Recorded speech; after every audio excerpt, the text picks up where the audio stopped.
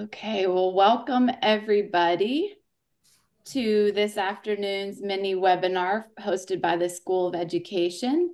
My name is Dr. Rachel Copeland, and I welcome you to our Leadership and Critical Needs Areas webinar today.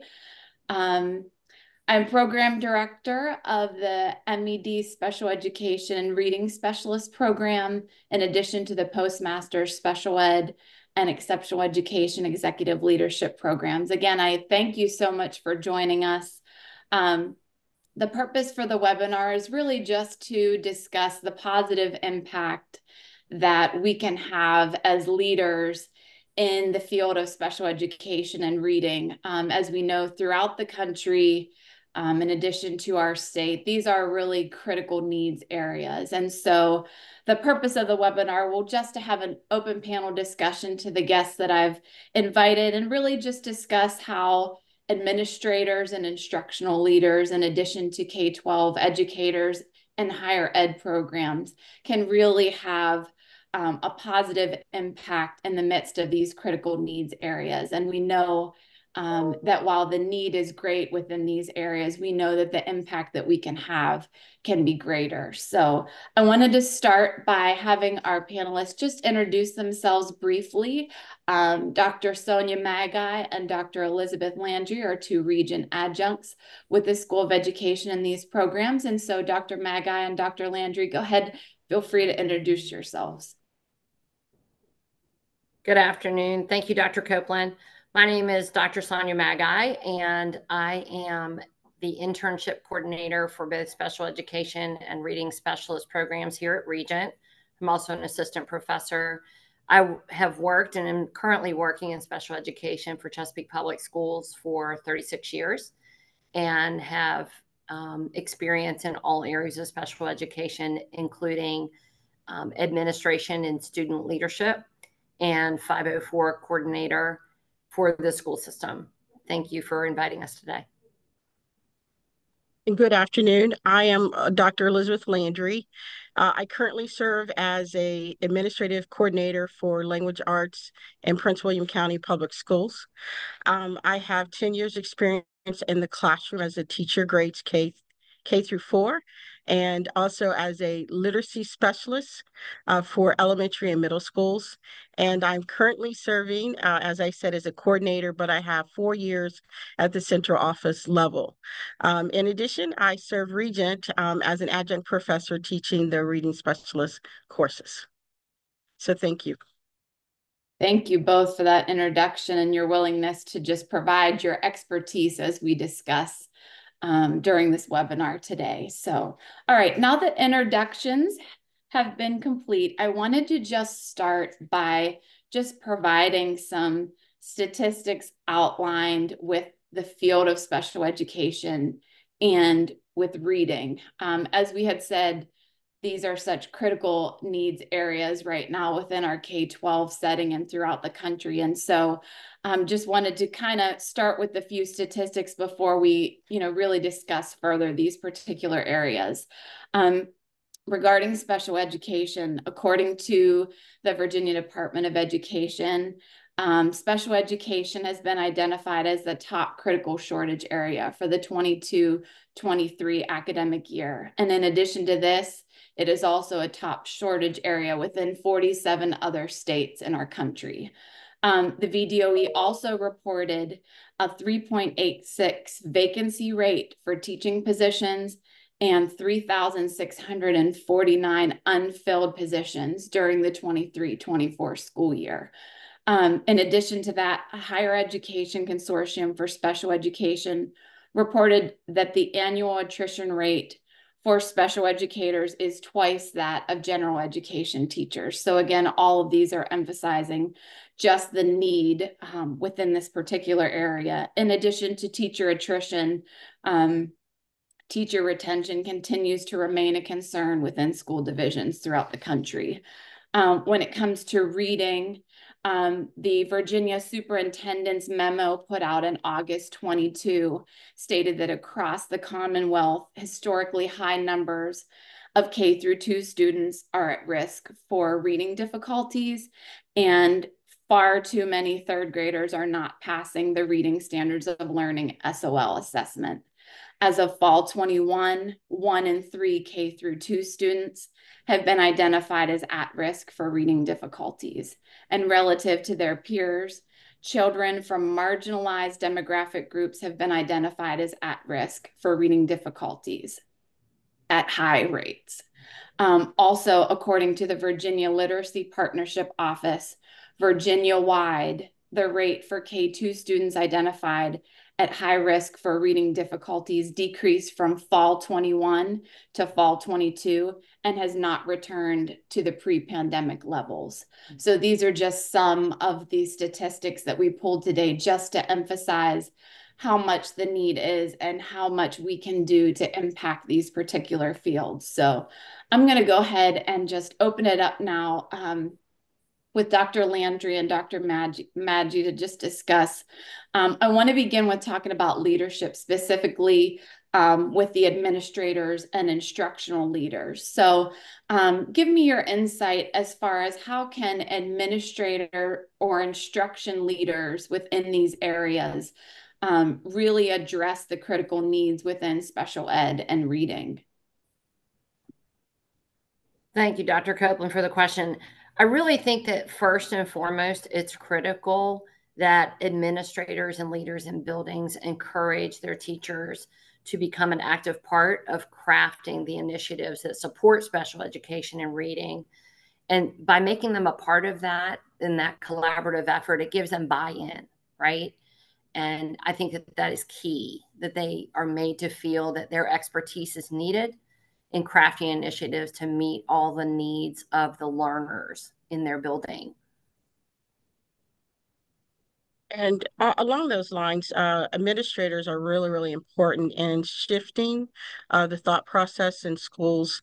Right now, in the world of reading, we're shifting from a balanced literacy approach to a more scientifically aligned approach. And administrators, they need to have the knowledge to help that shift take place in their buildings. They also are going to have to support the people, the key players in their buildings that like their reading specialists, because the reading specialist role now is changing toward a instructional leader in the building, and they're the literacy leader in that building. So they have to work with their colleagues, they have to work with staff, they have to work with parents even, as we shift toward better reading practices for our students. How do you both feel that can be implemented day in and day out with the various, as we know, these leaders are building leaders, are division leaders, and there's various capacities and roles that they have. So how do you see this play in and day out where you're currently working? So I feel as if I could speak to that, I feel as if it is very important that leaders make that concerted effort. And what I see in the administration that I currently work with is a concerted effort to be in the situations that include that planning and those conversations. They have placed themselves in those settings, in those professional learning communities, in those staff committee meetings, in the places that that planning is occurring. They are making sure that they're a part of those conversations. They're not just speaking, they're listening and being an active part of that. So again, it's that collaboration piece that is so important, to listen to all of the experts in the room. And I concur in the world of reading. Just today, I'm actually at a school, and in the room for planning is the administrator, the assistant principal. We also have the special education teacher, Dr. Magi. She's there. We also have the ESL teacher. So everybody that is going to impact that student is actually in the room as we begin our planning for the coming weeks in preparation for the state test. So that sense of collaboration is really important because the administrator, just being there and having their presence there makes a huge difference. Yeah, I completely agree with you. And I think too, like you're saying, that really sets the stage then, regardless of what the need is or what you're addressing, whether it's planning for the rest of the year, or as we know, spring is very much so planning for these upcoming assessments, whether it's special ed or reading. And so I really do think that sets the stage and a really solid foundation as a leader moving forward with the plan to really have a cohesive unit moving forward and everybody's vision focused on the needs of the students while still supporting their staff members. So excellent insight there. The next question I wanted to address really focused on the K-12 special education and reading leaders themselves. So teachers that are within the classroom. So wanted to ask the panelists, as K-12 special ed and reading specialist teachers, despite the lack of staff, an increase in new teachers coming in these roles, the various curriculum changes that we're seeing, in addition to them just fulfilling their regular roles and responsibilities as leaders within these classrooms, what do you think can be done to really ensure that the learning needs of these students in the K-12 setting are met in the area of special ed and reading? I really feel like, again, and I'm going to go back to this consistently, collaboration and connection are key in making sure that all of those needs are met, all of those learners' needs are addressed. The buildings are filled with experts in every field, and we need to hone in on that expertise and make sure that the leaders need to make sure that venues are given for those leaders in their field to be able to share their information with their colleagues. And in that way, we can ensure that every learner is having their needs met within the school. And I would say also in the form of reading, we're moving more toward a data-driven way of looking at our students. And so we're making decisions based on data. So any help that reading specialists can get in how to interpret the data, and then not only interpret it and analyze it, but also what are the next steps after I have this data. I would also say they need to collaborate because with special ed, we have a lot of students that are in special ed, but we have to have a mindset that they're all our students. So with that in mind, we're going to work with all of our colleagues to meet the needs of our students. And another thing, and I heard this today, trust and relationships. It's really important that the reading specialist builds the trust of the community, school community that they serve, and that they also build the relationships because that's key to the shifts that we're making right now in reading.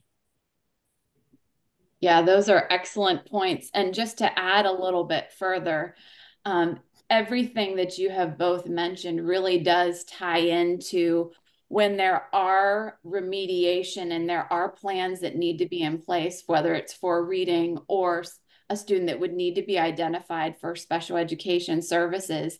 It takes that collaborative effort, not only from the individuals that are working with the student day in and day out, but it does take the administrator, and it does really help to have that communication open and already going with the parents and the various units that are involved with coming to that team and coming to the table together to really ensure that, again, the trust is there and the relationship is built to then really come together with all of the information that everybody has to bring to the table to truly meet and identify what you can do to service the child and whatever that might be, whether it's in the area of reading or special ed. And in addition to that too, I think that goes along with our classroom settings. I think they're more inclusive than ever before.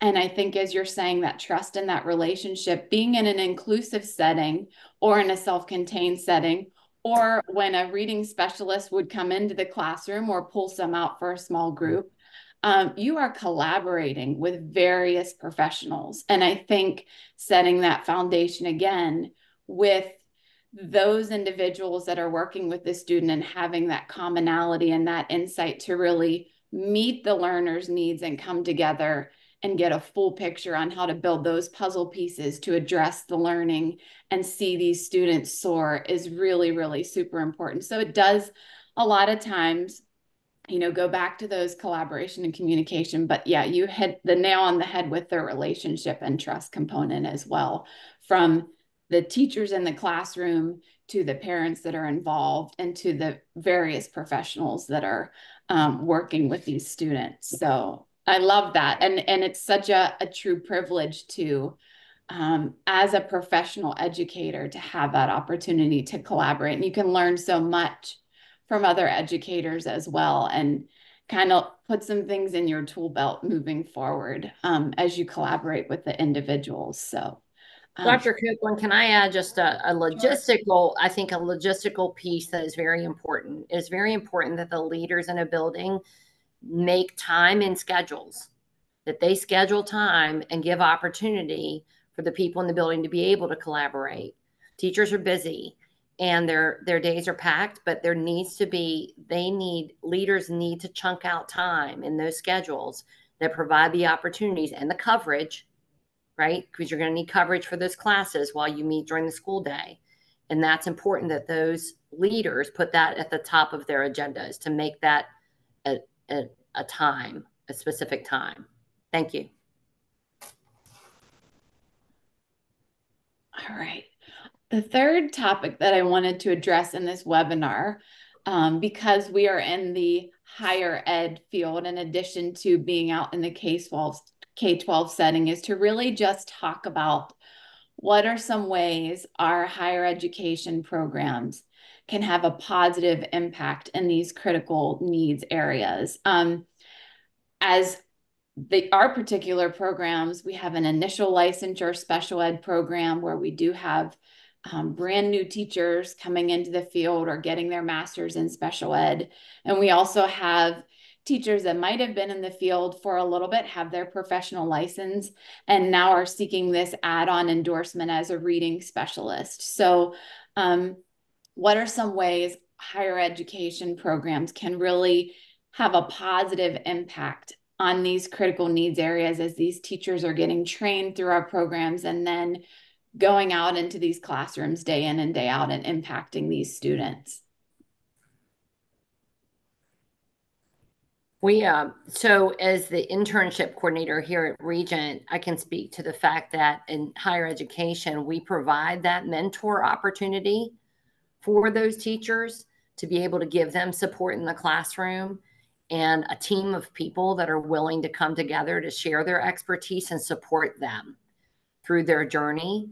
And I think it's incumbent on higher education to provide that kind of support for their local schools. I believe that as Christian leaders, we are to be stewards of our resources. And I believe that one of those resources is our human resources and the expertise that we have. It needs to be shared with those around us in order to forward our message as Christian leaders.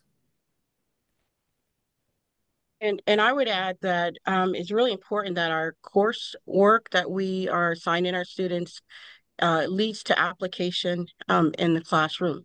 I think that's really, really important. The journal articles that they read in the world of reading right now, we have so much coming at us with the science of reading. We need to make sure that all of these trends are grounded in research. So we have to do the work so that our students, when they go out into the field, that they understand all of the areas that they need to in reading and the application from a balanced approach to a scientific approach. I also think that it's important that as our graduates go out, that we ask the districts that they're going to, how are they doing? And find out what exactly maybe some of the gaps are, but also some of the strengths that our students have. Because this is my I had a second degree through Regent, and it says Christian leadership to change the world. And that's really what I see us as Christian leaders who are always striving for excellence in what we do, not just to serve man, but our purpose is to serve God. Yeah, and the impact in so many different ways, coming from the completion of an educator preparation program is great to begin with, but then when the Christian leadership component is involved, it really is truly impactful. I did want to go back to two things that each of you said. First, Dr. Maggi, I wanted to kind of take a deeper dive regarding we have mentors through our program for our students that complete our licensure program. But I wanted to kind of talk with you a little bit, and maybe Dr. Landry, you could have some input as well. A lot of teachers that have left the school divisions were those experts or were the lead teachers in those areas. And so for somebody that is a mentor to one of our program completers who's doing the coursework right now and learning the ins and outs of being a K-12 teacher, whether it's in reading or with SPED, what are some critical aspects that you would encourage a mentor to dive into as far as mentoring somebody who's new to this field and this critical needs area, whether it's SPED or reading? Well, I think first and foremost, there has to be constant contact. And I think it's very important that the communication is constant and it is something that there's an open line of communication between the mentor and the mentee, and that they not only are being given advice, if you would, from the mentor, but they also know that they can lean on that person for support. We all know that education can be difficult. It's a difficult field sometimes. And we all need that support, no matter how many years we've been in it. So I think that's important. Your presence as a mentor is important, whether it is via Zoom, as some of our students are in other states, but it's very important they see our face and they know that we can be reached and that we're here to encourage them, but also that we stay on top of the current best practices. I think as mentors, it's very important that we ourselves stay educated in best practices where we may not be in the classroom right now, but I think that it is incumbent upon us to stay in that research, that cutting edge research, and to know what the current best practices are. And I agree. I was just having a conversation with an instructional coach today about the importance of coaching, and sort of like we do with our students, a model of I do, we do, you do, and how that's going to be used as we implement so many changes in reading, especially in the state of Virginia. We need to partner together with a coach to implement those practices that we want to see. We can't just rely on giving you the knowledge. We have to be there with you every step of the way to show you how to do what we would like for you to do. Because, when it comes down to it, as the instructional coach was telling me, we all impact students and we want to make sure that they're impacted in the right way. Yeah, I think that goes along to just as accredited universities and programs that are really ensuring that our students are ready to go out and impact these fields. There is an amount of accountability that really is required for higher ed programs to really ensure that we do have positive program outcomes and that we do really seek the input from our stakeholders, which include those where our students are currently employed, in addition to where our internship students are, in addition to collaborating with other universities to really get the data that we need to see where the positive program outcomes are, in addition to where we can continue to ensure we're implementing those best practices within our content area that we embed in the classes, and just ensuring a well-rounded experience, not only in the content and pedagogical knowledge, but also now let's apply it,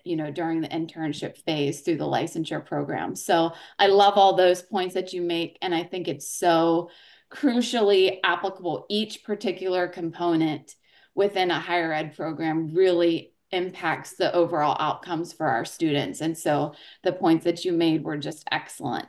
The last question that I have, as we have just a few more minutes left in our discussion today, really focuses on the calling that many educators really feel they have to be in this field. As Christian educators, you know, most of us feel that God has called us into this field. And so, regardless whether our student has a faith walk or not, I wanted to just find out from both of you experts, how can an educator really fulfill the calling that they feel that they have on their life to be a special ed or a reading teacher? And what would be one word of wisdom or encouragement that you would give them for somebody that's a brand new teacher or somebody that's been out in the field right now and it is just a difficult time for them in the area of teaching in special ed or reading? So the quote comes to mind, Rachel, Dr. Copeland, that God doesn't call the equipped, he equips the called. And I truly believe that the people that are called into this profession by God, he's going to give us what we need, right? And it's an act of obedience. And I'm to take one step at a time in obedience and to keep my eyes focused on him. And when it gets tough, as we know it does, to remember that we are to persevere in that and that he will provide for us what we need to be able to provide all of our learners what they need to be successful. And I would continue that thought to say a scripture that comes to mind for me is Psalms 46:10. It says to be still and know that I am God. And I think there's so many challenges right now in education, but for teachers and people that are of faith, to just make sure each day they take the time for prayer, for reading the word, for immersing themselves in praise music, because we have to make sure that our cup is filled as we go out and walk in the calling that God has on our lives. This year, I went to a student's room or a person's room. She's actually a student in Regent. I didn't know that when I went there. And we were just talking about her class and some of the challenges. But, you know, she told me, she said, I am called to do this. And I was just so taken back because we didn't know each other when I walked in there.